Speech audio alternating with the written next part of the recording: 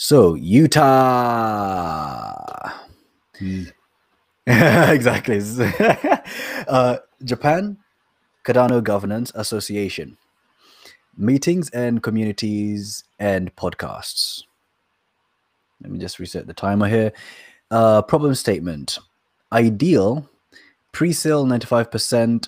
Sales destination Japanese voter advisor. Plus, there should be a lot of comments on the proposal. So this is the ideal problem. Pre-sale 95% sales destination voter. This is wait. Okay. Wait, sales destination.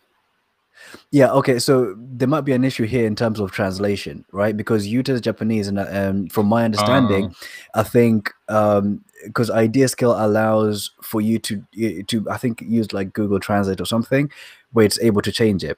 But from my understanding, it might be because he's talking about pre-sale. It might be that Cardano, the pre-sale, right? I think in 2017 or whenever it took place, majority of it happened in Japan. So it might be that might be what he's talking about here.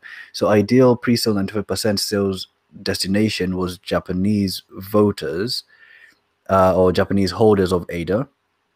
There should be a lot of comments on the proposal. Reality of 162 people in the Japan ADA holder questionnaire, 0 prospective advisors.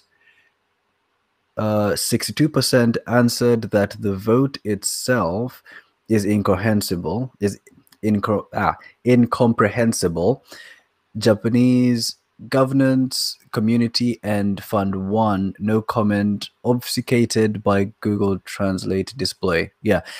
So this, I think, brings up the issue of like internationalization and localization, right? The issue of how do we get tools which are able to actually work well across the different regions? Because it's not just English speakers who have problems, and should create proposals, right? So that they're in and of itself, is probably proposal to actually create an environment where there's this kind of translation layer kind of thing, which does a better job of it than this, because this is confusing. So solution means online/offline meetup held at least once a month. Okay, yeah. 12/24 people hope. Not sure what that means. Governance podcast at least 1 week, one weekly. Daily governance specialized community management, 32% hope.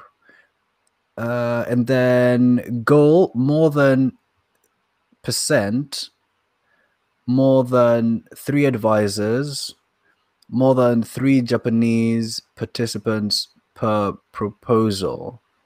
Oh, that last bit is interesting. Yeah. Okay. You want to answer or give our opinion? No. Yeah. You. Okay. The first part is a bit. We have already discussed podcasts, and it's just like before we had Latin America or something, and now we have Japanese, which is good, another like a big contributor to this community. So that's that. But the last bit I like, because it's addressing the proposals themselves and translating them to the new version, which is, I think, we need a human hand on that, because what the hell is that? True. What I do like about this is the meetup part, right? Because I feel like when you meet up in person, like, you're able to communicate stuff, really well, which, typing or something, is not really there. So meetups, I think, helpful. Obviously, with the pandemic, that's difficult, but I think coming out of it, that will form, a really interesting, rich part of the community.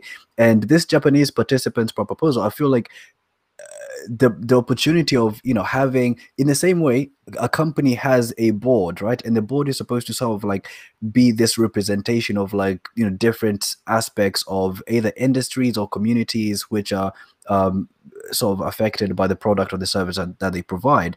I feel like it's interesting to possibly, put forward this idea of, as part of your proposal team, or someone, within, the proposal, one of them to actually be Japanese, to actually create this this link to the Japanese audience. I actually have someone who I've been talking to in this context. So yeah, I think it's a good idea. Cool. Let's move on. This one was challenging to read, man. You're lucky you didn't get it.